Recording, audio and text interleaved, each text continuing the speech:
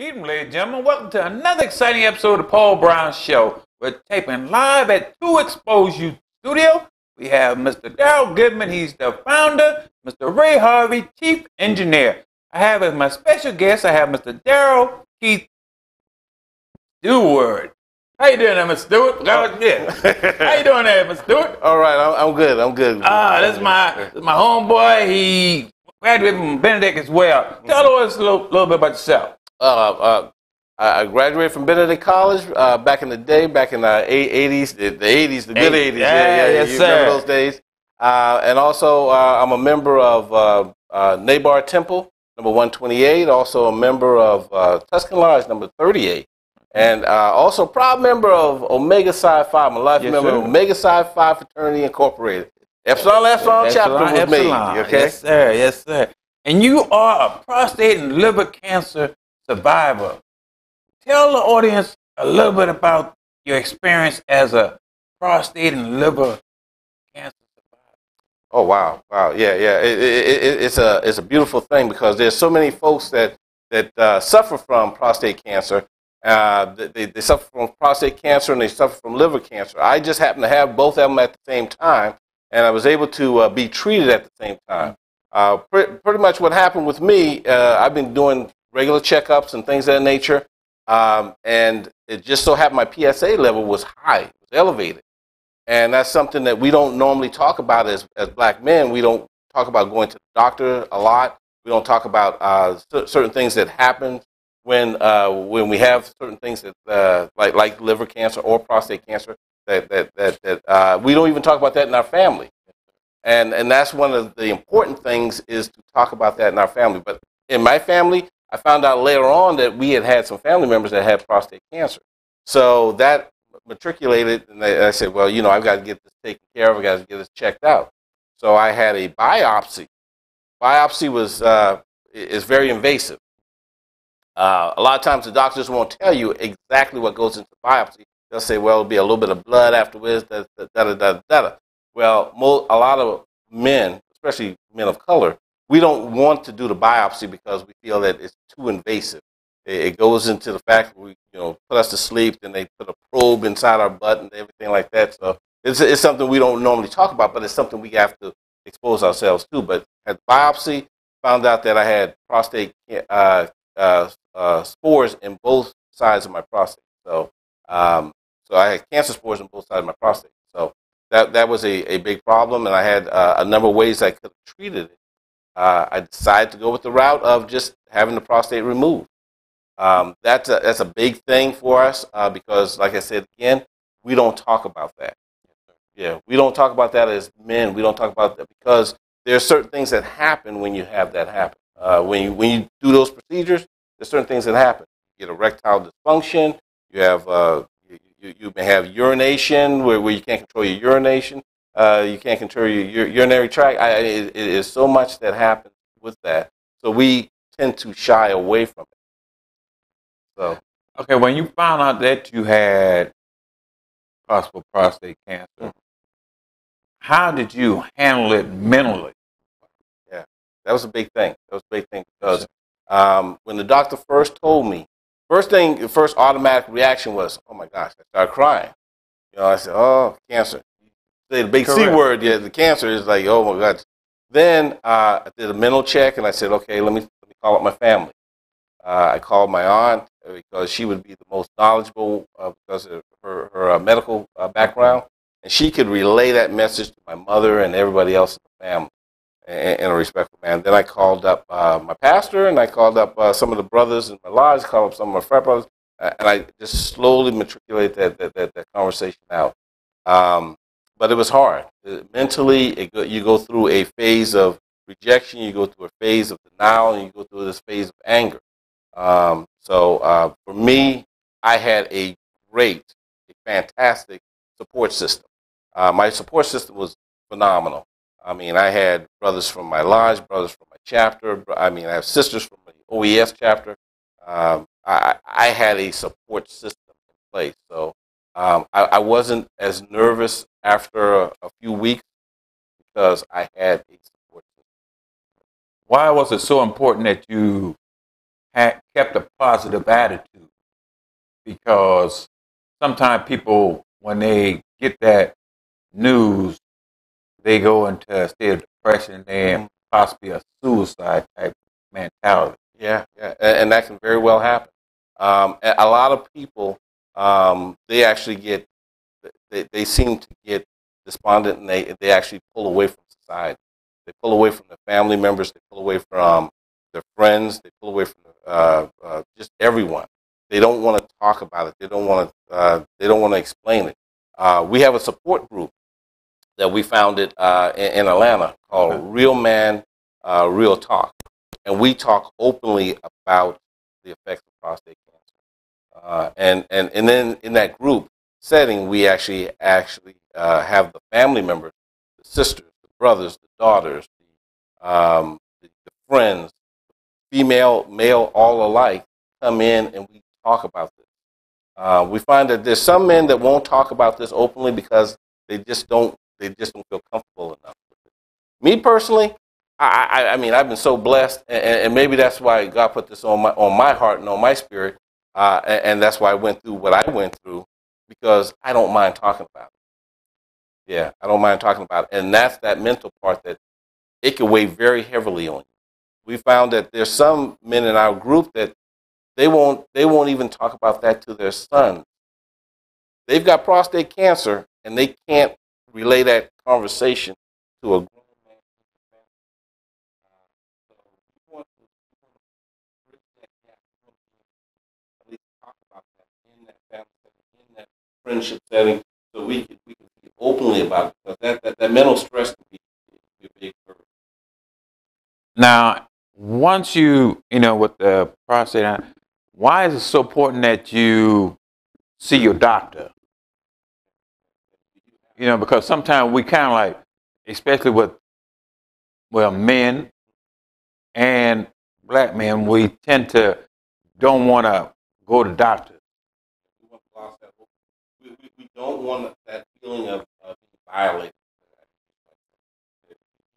Normally, we as black men, we don't want to go there, especially for testing of prostate cancer. We don't want to feel like we're being violated. We don't want to feel like we're being rejected, something that is really kind of offset from us. So we don't go, a lot of times we don't go, but that's a necessary part of our health, our mental and physical. We need to go to the doctor and get ourselves checked out. Especially if you have a family history of cancer, any cancer. And that's what's been really beneficial for me, is that I've been able to pay that message down to my daughter. You know, she may have children one day, and she may say, okay, your grandfather had prostate cancer. So there is a high probability or high chance that you may have. So what kinds of things, what kind of lifestyles do you lead that will help you not go into that same thing that happened to your grandfather? You know, maybe some food, some processed food, things of that nature. Maybe we won't eat those things.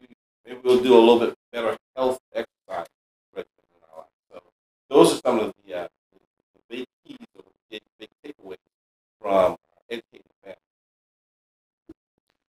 Now, you also had liver cancer. Yeah. Now, what were the symptoms that you had for that, and how did you deal with that as well? Well, to be honest with you, I had no symptoms either one. I had no constant urination for prostate cancer. I had no signs of liver, nothing. It was just a regular checkup that revealed certain things. Like I said, with my PSA level, once they started looking at the PSA level, X-rays, things of that nature, then it revealed the liver cancer. Then it was a matter of how do we deal with both of these at the same time, or do we deal with both at the same time? So treatment for me was very holistic in a way, because I changed my diet. And the real good thing about it, at that time I was on this exercise regimen. So I was in pretty good health to start it off. You know, I've gained some COVID pounds and stuff like that since then, but I was in pretty good health prior to that. So, and that was before me actually knowing that I had the liver or the prostate cancer. But I had no signs of either one until such time we started digging in. And I said, okay, we have this, you have that. How do you want to treat this? How do you want to treat that? So it was a mere fact of let's cut out what we can cut out and take it on out. For me, other individuals, they may feel like they want to lose through radiation and other types of treatment, but just for me, just take these little pieces out and let's keep it moving. If I can, God willing, then we'll just keep it moving from there. But yeah, like I said, there was no signs of anything. It just once we started digging in, okay, we got this, we have that. How are we going to deal with it? Okay. Being that you are possibly an expert in the prostate and liver cancer area, what are some of the signs that people can possibly, notice if they can, Right. Yeah, my doctor was telling me that I'm quite an expert, but I can tell you, yeah. My doctor was telling me that something like erectile dysfunction, constant urination. Those are some of the key warning signs of your prostate, something that may be wrong with your prostate. And it's kind of funny because after like in my case, I had the prostate taken out, because after that, you actually have to go into these exercises, like Kegel exercises that most women will do. You actually have to do that yourself. And that's because your body, that the prostate actually holds back the water in your body. So now you have to train your muscles to do that yourself, and that's a little bit different exercise that most men aren't accustomed to doing. But yeah, those are some of the things that will happen afterwards. And afterwards, you will have some of those things that you thought that you would have before, like the urination part, holding back your urination.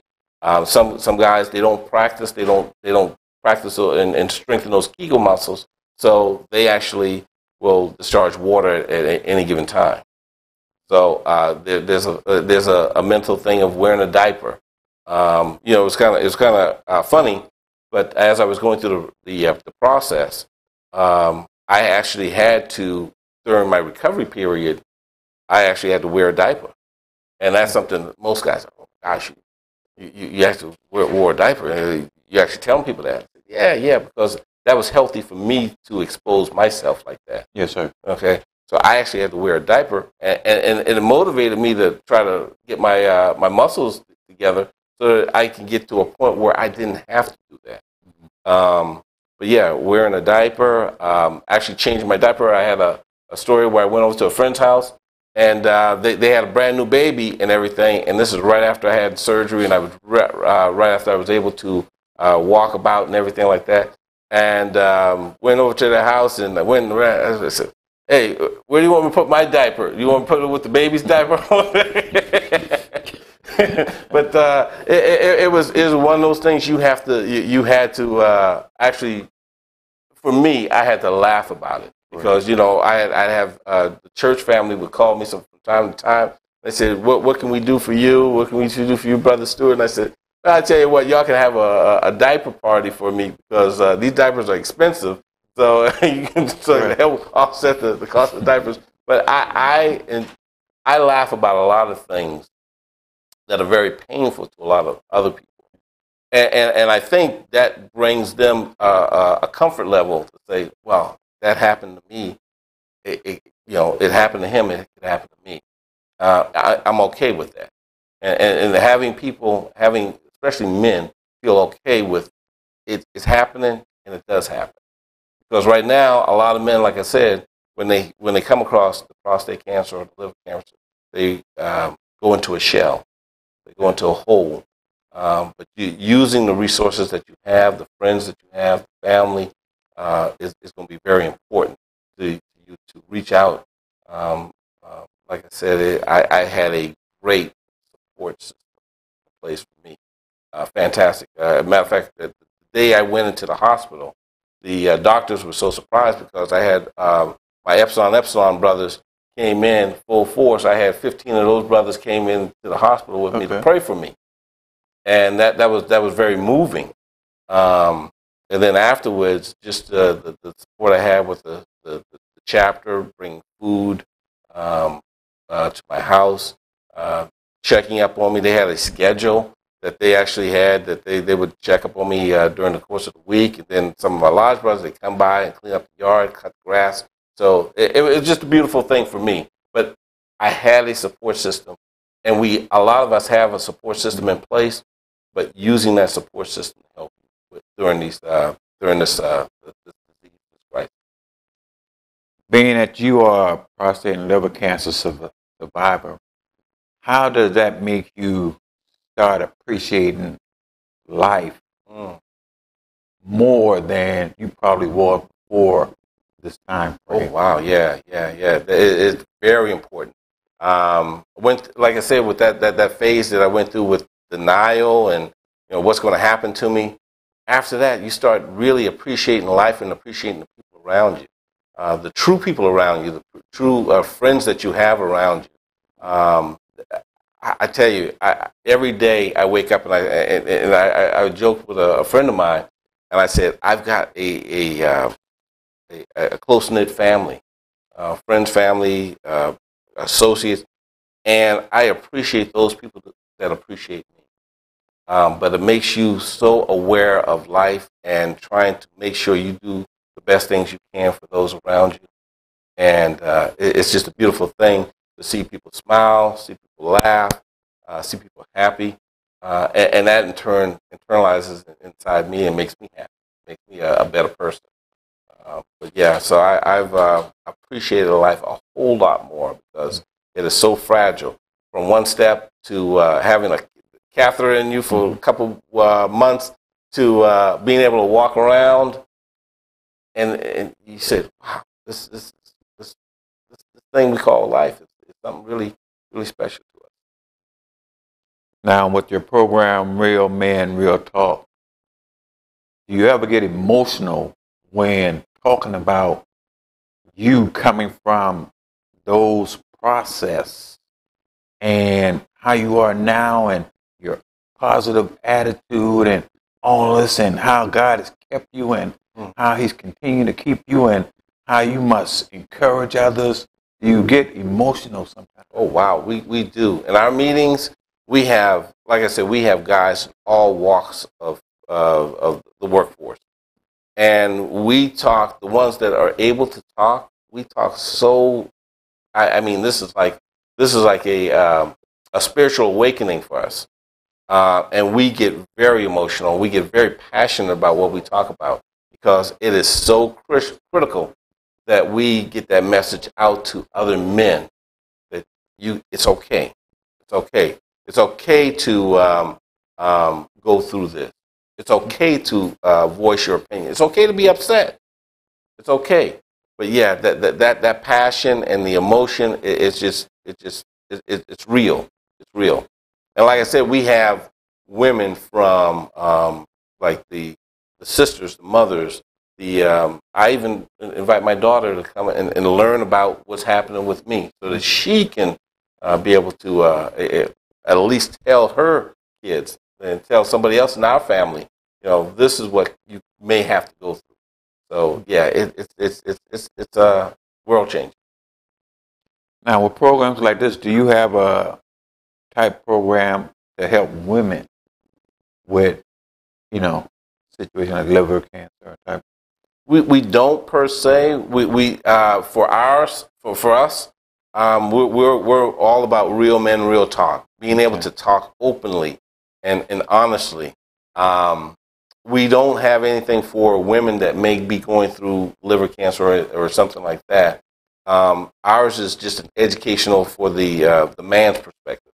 And so the women that do come, they learn what their spouse or what their husband or what their boyfriend or father may be going through mentally, because it's a drain mentally. So they learn a little bit more about what's happening with their mental state for their significant other. But not in particular for women. Okay, with your program, have you ever thought about possibly having like a Zoom? Because you probably have people in different cities who may want to join your program. That you know what I'm saying? Yeah. Probably interested in probably getting because they have that same prostate liver cancer. And they might want to. Is that something that you possibly can look into? Oh yeah, definitely. I mean, there's endless possibilities. As a matter of fact, never really thought about doing something like that. But you brought something very poignant to our attention that we can possibly do. Just so that we could reach more men. Correct. More men out there that want to be exposed to this, want to learn more about it, want to hear men talk about what the issues may happen. Because the treatment is so many different ways you can treat this. We're fortunate that we've got men in our Real Men Real Talk group that have been treated in so many different ways. There's some that go in through the radiation. There's pills. There's injection. There is a number of ways. And luckily for us, we've got men that have been treated in all those different facets. So, but yeah, that's definitely something we can actually look into doing something like that with a Zoom and trying to venture off. Yeah, because I guess that Zoom thing, this is something that really, I guess we might think about the COVID as probably a negative, but bringing the Zoom thing, this is something that really, because you can visit people from far away by that internet. Oh yeah, definitely.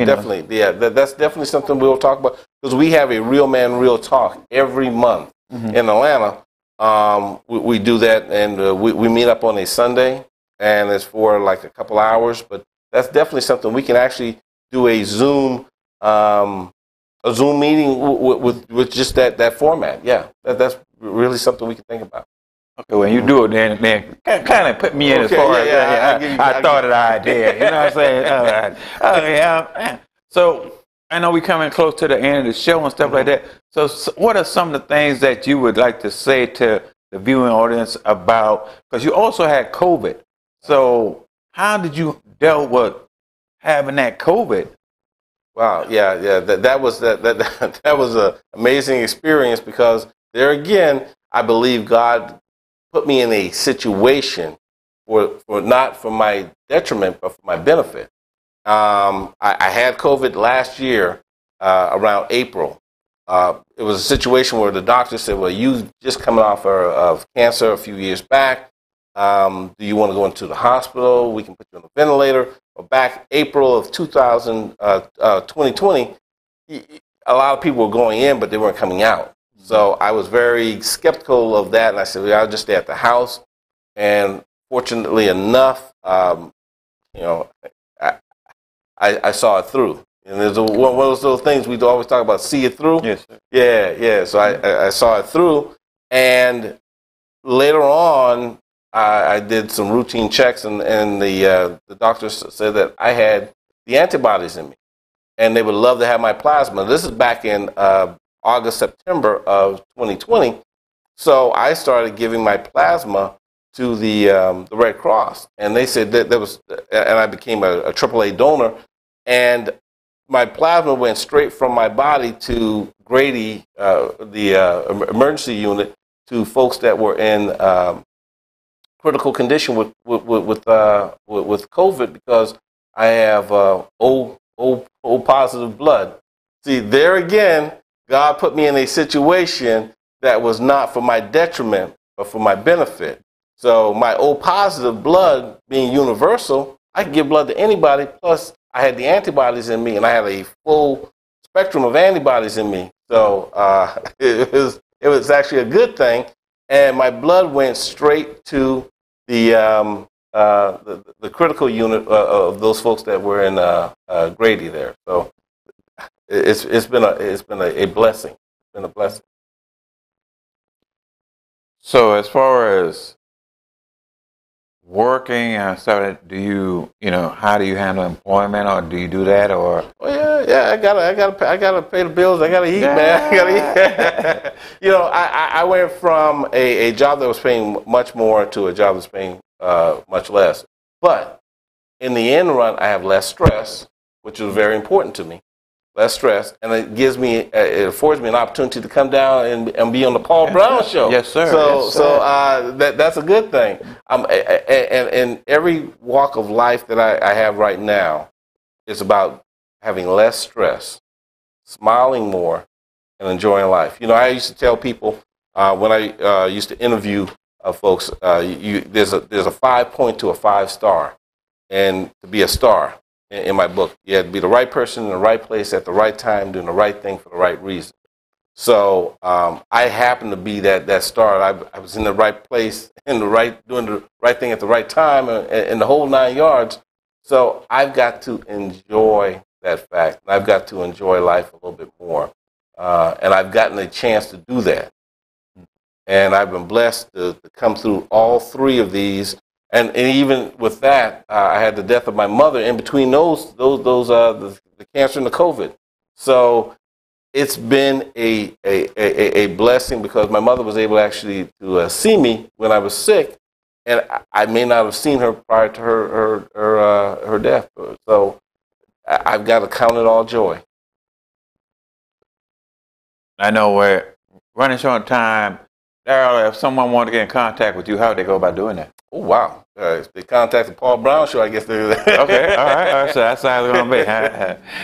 Well, Darryl, I appreciate you coming on the show, and hopefully you'll be able to start that Zoom session for when do you have your meetings on in Atlanta? Normally it's the fourth Sunday of the month. Yeah, normally it's the fourth Sunday of the month, and we'll meet at one of the hospitals. They'll give us a room. And or one of the medical units, they'll actually give us a room. But I can give you all that information there. Okay. All right, we'll do that. Thank you, Mr. Steward. Okay. Good. Thank you, ladies and gentlemen, for watching the show. You be encouraged. Thank you.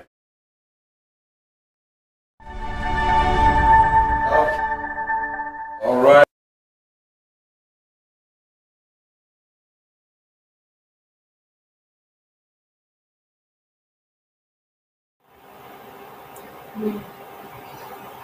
What? Oh, yeah, yeah.